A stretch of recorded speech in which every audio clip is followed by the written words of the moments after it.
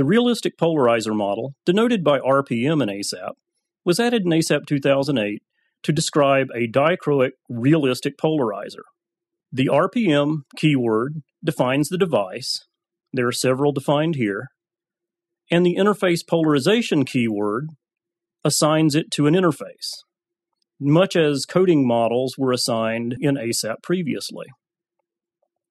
This system is a Maltese cross lens tester, which is used to indicate a well-hardened isotropic material lens. We put it between two crossed polarizers, so we have a polarizer here and a polarizer here with the lens in between, and we are going to observe the transmitted light pattern on an output screen. We expect to see a Maltese cross pattern, and indeed we do.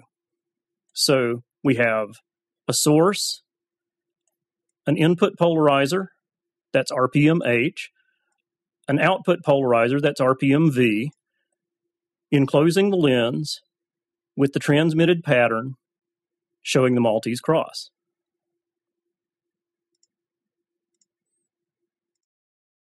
Just to show you a simpler system, let's take a look at just an individual realistic polarizer model, or RPM, and see how it affects a circularly polarized input. So the input is circularly polarized. The polarization is 45-degree linear, and indeed, we get linear polarization out. One of the features of this model, which is incredibly useful, is that it works even for extremely wide-angle beams. So a high-NA version of the same beam is also modulating the polarization to produce linear output states.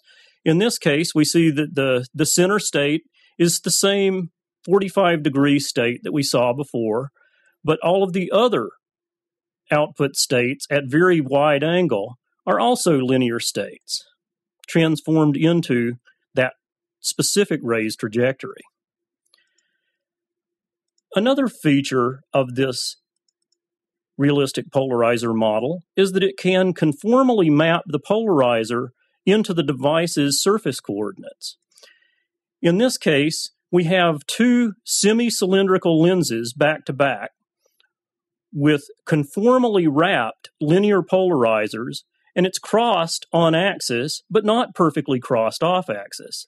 And we're going to send a beam through it and take a look at an output screen. And again, since this is a realistic polarizer model and they are crossed polarizers, we expect that we will see some form of Maltese cross.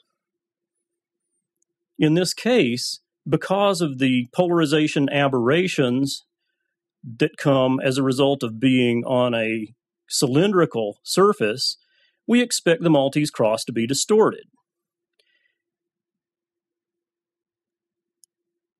And as we look at several points in the output beam, we'll see a Maltese cross evolve as we go a little further away from the last lens.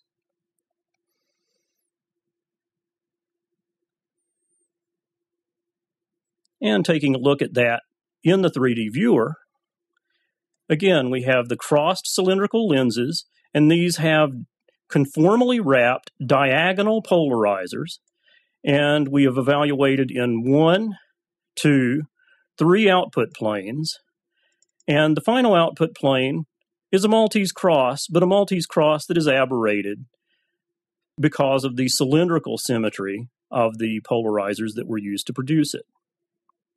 In summary, the RPM is a very flexible and realistic model which describes real dichroic polarizers at very high NA and conformally wrappable for non-planar optics.